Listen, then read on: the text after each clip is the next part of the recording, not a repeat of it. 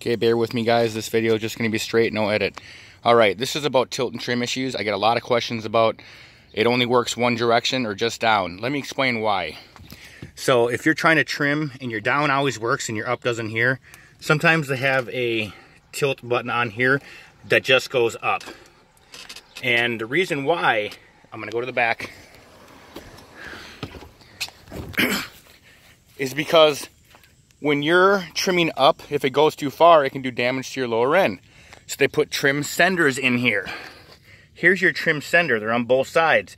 They can be adjusted so it goes to a certain height.